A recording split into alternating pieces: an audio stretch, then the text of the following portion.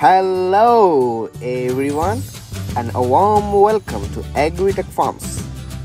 It's with great pleasure and enthusiasm that I would like to introduce you to one of our branches located in Ajman, United Arab Emirates. It's a fine evening spending time with the touch and bliss of nature, walking around the farm, breathing fresh and pure air. And by the way, as you can see, there's all green grass all over the area, and the sprinklers around are working hard to ensure that each one of them gets adequate amounts of water.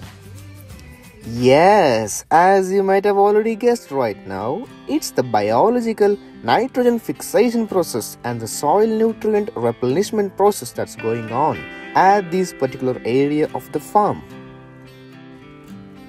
Once in a while, in order to increase the energy and nutrient content in the soil, we utilize these kinds of natural means of nutrient fixation process.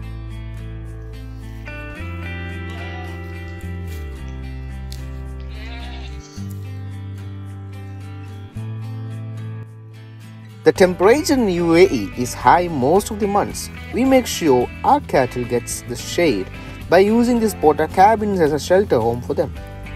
Don't you think that's one of the best things to do?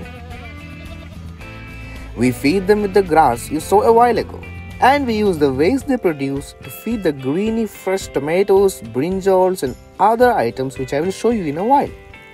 That hereby ensures rotation of energy from one farm to another, a perfect example of sustainable living. There is no chemicals or fertilizers used anywhere in this process. It's so awesome to spend a great evening with these beautiful creations of God.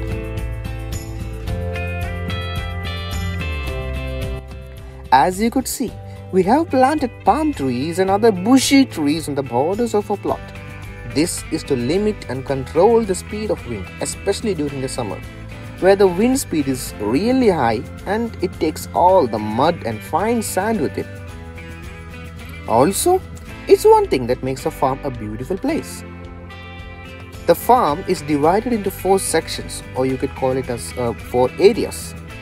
One for cattle, second for fresh food and vegetable items that requires controlled and closed area, closed temperature to grow. Third is for creepers that spread apart, and fourth is for the chickens and the farm maintenance team. We will walk you through each part of the farm in a separate video so that you can understand about our cultivation process and know more about the organic process which we are doing. If you have watched the video this far, which means that you are a nature lover and a farm friendly person, hit that thumbs up button and follow so that you get to know more about us and our organic farms as well. Stay healthy and stay safe, guys. Bye bye.